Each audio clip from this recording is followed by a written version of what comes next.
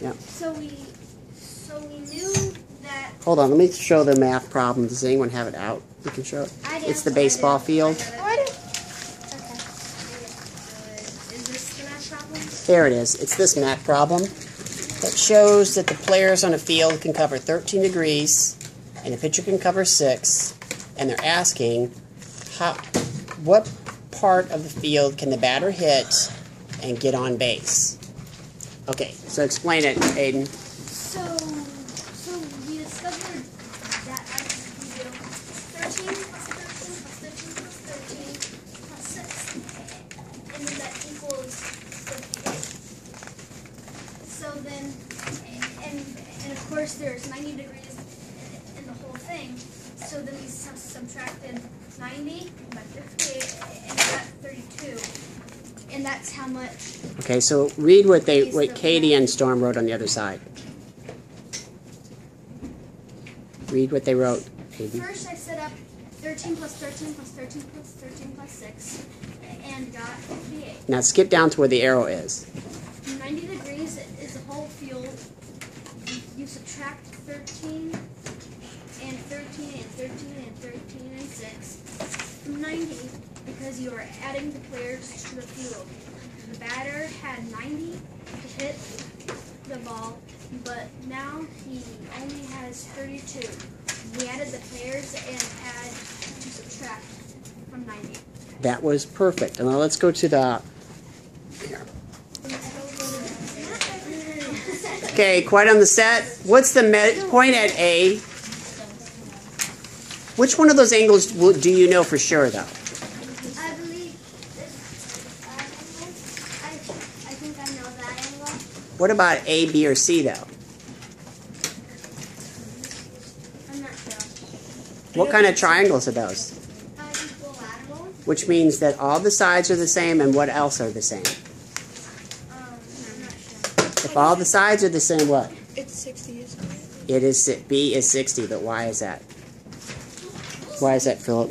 Because it's like a reflection of each other, so they're each going to be 60. There's 60. But 60, 60, and 60. So, B is 60. Okay, what about... Oh, what does that mean for C? Then C would be 60 because it's the exact same thing. Yeah. I have it. It's in your schedule for today. Okay, what is A now? We knew that. Do you know what it is? I think so because 60 plus 60 because that would be a side. Ooh. No, it looks like Wait a minute. It's 60 plus 60 is going to be what? that would be 120. And can you tell that that's the same angle? Look at B and the angle right across from it. They're the same. Yeah. So an A is two angles put together, right? So it's what? 120. Nice. Okay. And what we did was, if this would be 60 if we put a triangle right here, right? And another triangle if you just Upside down there? Right. And we could do that by flipping through real quick. Can't you put multiple triangles in? I'm trying to get to the end of the PowerPoint. You could just click in PowerPoint. Which slide was it? Was it this one? Yeah. Well, we drag a triangle and put it right there. If we put that here, Right there. Yeah. and then we copied it, And then we flip it. and then we flipped it like this, Yeah. and then put it down like this. Something like that. Oh, see? And then these two 60s would make 120? Yep. That was really smart. Okay, keep going, because we have, where was the hard one? That one was a hard one? Oh, what about this one? I think they're all kind of easy. Erase that. Keep going, Aaron.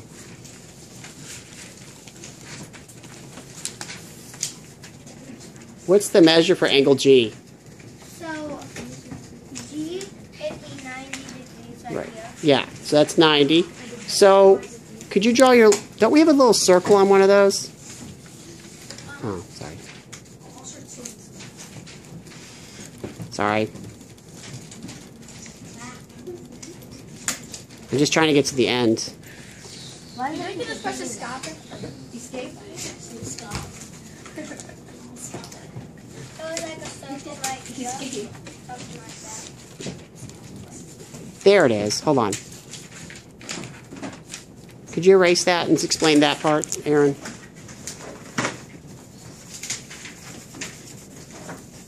G, that would be 90 degrees. Clockwise stance would be 90. But we don't know what these are. But each circle has to equal 360, right? Right. Yeah, so then you do 360. And then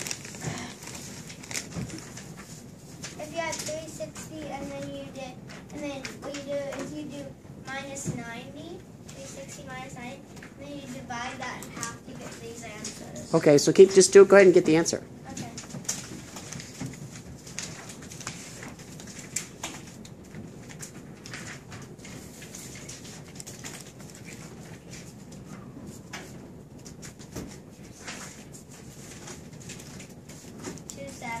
And what's half of 270? Half of 270, I'm going to need a calculator. What is it, Ann? 135. 135. Oh, you're in here? When did you get in here? Ew. How many people feel comfortable with this type of problem?